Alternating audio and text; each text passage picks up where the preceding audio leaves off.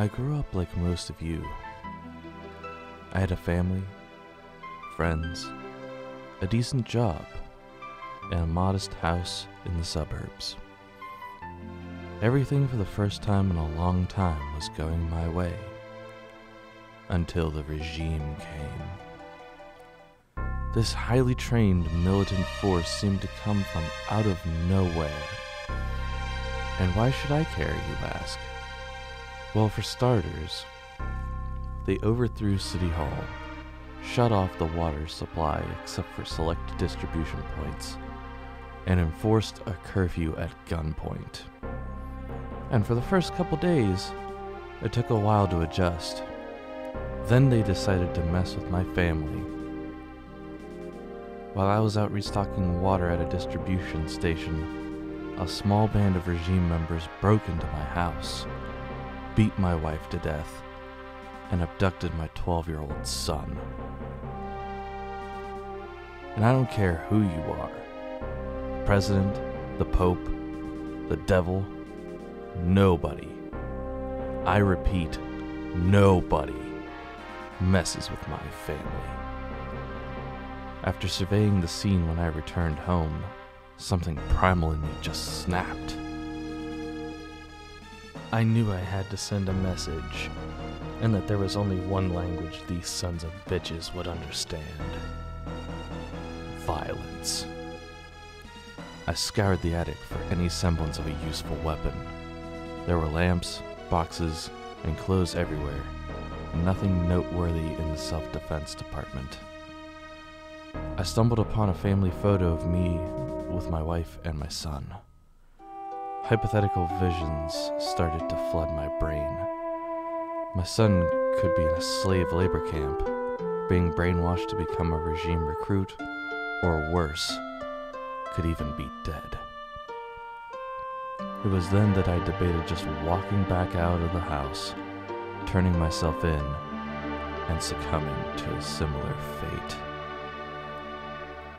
As I trudged toward the attic stairs and turned myself in, a faint glimmer caught my eye. I was drawn to this object, borderline compelled to see what it was for some reason. Upon unveiling it, I found that it was a katana I had purchased in my younger years from an anime convention. I figured anything would be worth a shot at this point. I turned to leave with my faith moderately restored. As I descended the stairs from the attic, I heard faint murmurs coming from the kitchen. It appeared that the thugs who ransacked my house had returned. I rounded the corner and prepared myself for any opposition. I had gone through some basic kendo drills in my youth, but I had not done any sparring for several years. I trusted that my base instincts would suffice and entered the kitchen. Who the hell are you? State your business here. State your business here? How cliché can you get? I thought to myself. I knew no words would discourage these ruffians from blowing me away, so I unsheathed my sword and lunged for the closest regime member to me. I grazed his arm with my blade, but my sword had not been sharpened enough to do any serious damage. Then I felt a sharp pain in the back of my head, and I passed out. I assumed it was one of his flunkies knocking me out with the butt of their gun. While unconscious, I thought that this was the end. The regime was going to take me away to a camp, or just shoot me in my kitchen. I was surprised to wake up at all, but more so at the location at which I woke up. I wasn't at my house, I wasn't at an encampment, and it wasn't readily recognizable either. I was also surprised to see whoever brought me here had left me with my sword. I inspected it to see if there was anything damaged, and I surprisingly cut myself on the blade by merely touching it. I couldn't tell from which direction the voice was coming from due to the acoustics of the room, I knew that whoever it was meant it sincerely rather than out of sarcasm. I rolled off the bed, still slightly dizzy from the gun-induced headache. I wandered down a hallway for what felt like an hour before I entered into a gathering of refugees. The hallway I came from was guarded by two surprisingly well-armed renegades, one on either side. The one to my left turned to me and welcomed me to the Republic. I surveyed the room and saw the regime's handiwork sketched across their battered bodies. I asked how I was brought here. We've been watching your neighborhood.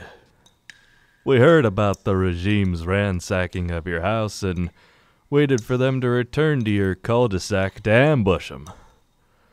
Needless to say, we were surprised to see not only them, but you return to your house as well. So why did you wait so long? I could have died in there. We didn't want to blow our cover until we were absolutely certain that more soldiers were not en route to your position. If we would have been caught, our entire operation could have been exposed to the regime. I honestly had no idea what I could do now that the last remnants of a normal life had been taken from me.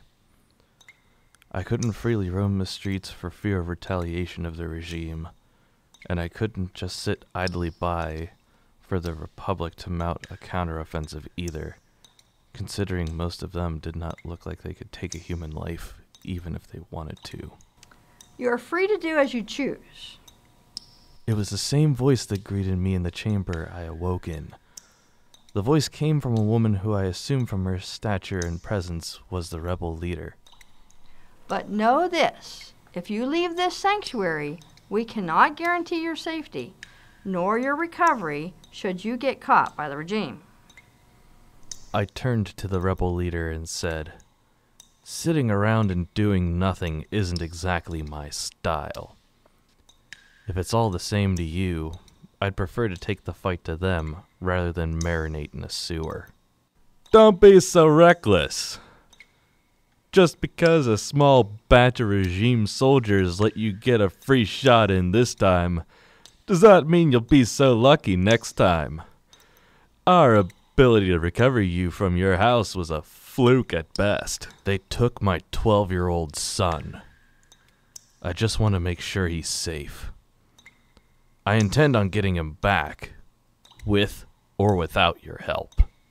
I could sense that there was some semblance of reassurance in my words, because some of the rebels approached us and opted to join my campaign against the regime. I was truly flattered, but I told them that they were needed here in case the regime stumbled upon this hideout. So you aren't as careless as I initially thought. Therefore, you may take your leave. We will give you what provisions we can spare. Thank you for understanding our position, and best of luck to you. They escorted me to their secret entrance, gave me some provisions, a handgun, and 4 clips of ammo. And so, with my katana in hand, I vowed that I would rescue my son from the regime's tyrannical grasp. Nobody was going to stop this suburban samurai.